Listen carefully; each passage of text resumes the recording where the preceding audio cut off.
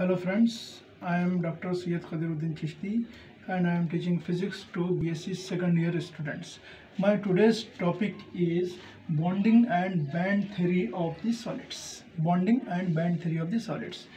And in this chapter we are going to study about the interatomic forces which exist between the atoms or the molecules of a solid. So here for our study we will consider the solids. We know that any solid consists of large number of the atoms, and these atoms are occupying their own places after the equilibrium position. Now when we study about the interatomic distance, then we say that whenever the atoms which are in equilibrium, there is some distance, and that distance, minimum distance between the two atoms is called as the interatomic distance.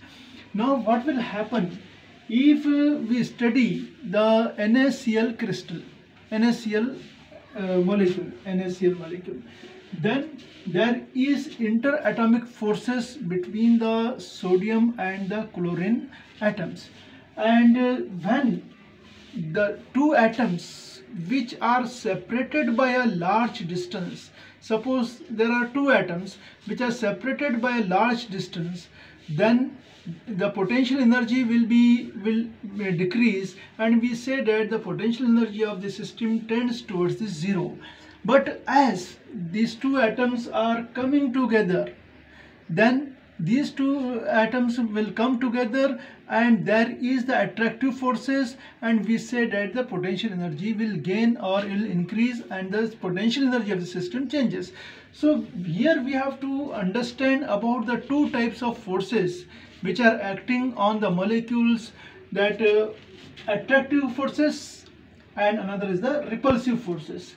Suppose there are the two atoms or the molecules which are moving towards each other because of the attractive forces, and the potential energy will be inversely proportional to the interatomic distance r raised to m.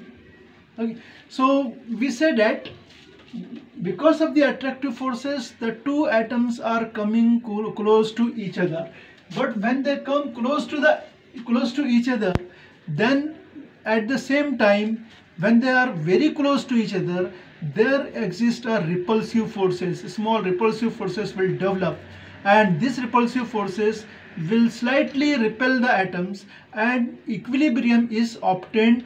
Means first the atoms are coming close to each other, and then after coming close to each other there is slight separation between the two atoms, and this distance become constant forever, and that distance is called as the interatomic distance. Okay, so here we have to study about the potential energy which is stored by the atoms or a system when they are in equilibrium. So we can say that there are two types of potential energy. One is attractive potential energy, U attractive, and another is U repulsive. So sum of the potential energy attractive plus repulsive, and we know that if the potential energy is inversely proportional to minus r raised to m, it is attractive, and U repulsive is proportional to 1 by r raised to n, where m and n are the arbitrary constants.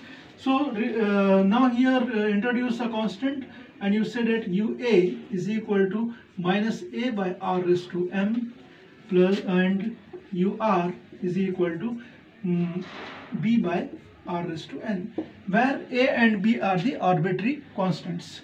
So total energy U is equal to minus a by r raised to m plus b by r raised to n. Now when there is equilibrium, this distance r will be equal to r0, and at that moment we can say that du by dr 0 should be equal to 0. Means the energy will become minimum. First energy increases, then decreases, and at equilibrium it becomes minimum. Means dr by, when r equal to r0, du by dr0 is equal to 0. Means here we have to differentiate this equation with respect to r0. So we can say that du by dr is equal to, when I differentiate it, minus ma upon r raised to power m plus 1, because we know that a is constant, and here r raised to m will come into the numerator. I will write here r raised to m will come in numerator minus m. I will differentiate it power times 1 less than original power, and it will become minus m r raised to power minus m plus 1. This minus m plus 1 will go in the denominator, become r raised to power m plus 1. So it will be minus m times a by r raised to power m plus 1. So this is the value of minus a by r raised to m. Now I will write here for b by r raised to n. I will differentiate it. So it will become minus nb upon r raised to power n plus 1. So it will become minus, and this minus will become plus, ma upon r raised to power m plus 1 minus nb upon r raised to power n plus 1, where a, b, m, n are the arbitrary constants. Okay. Now at equilibrium, I will write here, when r is equal to r0, du by dr0 is equal to 0. So I will equate this equation to 0, means ma upon r raised to m plus 1, r0 raised to m plus 1 minus nb upon r0 raised to n plus 1 should be equal to 0. Or we can say that ma upon r raised to power m plus 1 should be equal to nb upon r0 raised to n plus 1. Okay. Or I will find the value of r0 raised to I will take this r0 to this one, r0 raised to n plus 1 upon r0 raised to m plus 1 equal to nb upon nb upon ma. Okay. Now what will happen here? It can be written as r0 raised to n into r0 raised to m into r0, that get cancelled, equal to n by m into b by a. Okay.